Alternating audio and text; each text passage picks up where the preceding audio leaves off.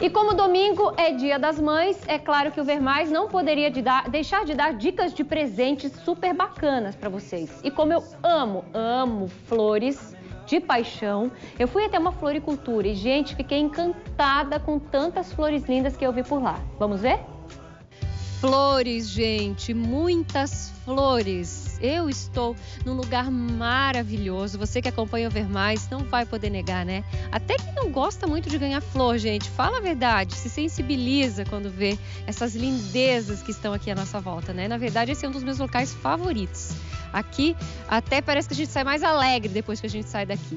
E eu vou conversar com o Tiago Alexandre, que é florista, a gente já conhece, ele já esteve aqui no Ver Mais, para explicar, Tiago, sabe por quê? Porque essa, depois do Natal, é a data que mais sai, né? Assim, para um comércio em geral. E quem dirá para as flores, né? Porque assim, mãe parece que tem tudo a ver com flor, né? Tem uma mãe que não gosta de ganhar flores, né? E aqui na Que Rosa a gente tem a variedade de flores infinitas. Esse ano a gente também substituiu a rosa nacional por rosas colombianas.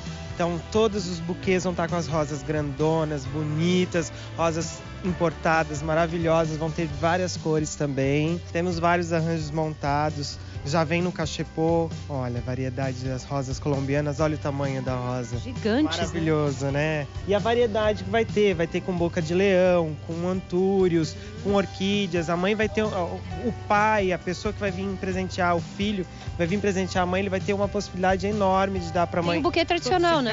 O buquê tradicional também. Olha ali, eu já vi que ele tá ali, ó. Sim. Eu amo, gente. Oh, olha que coisa linda.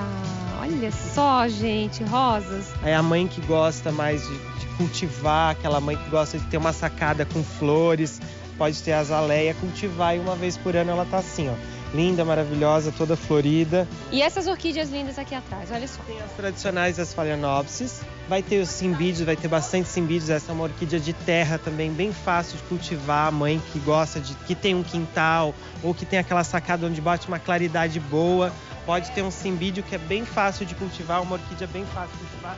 Tem a orquídea chocolate, tem um cheiro maravilhoso de baunilha e chocolate. Cheiro de chocolate. Cheiro de chocolate, orquídea com cheiro de chocolate.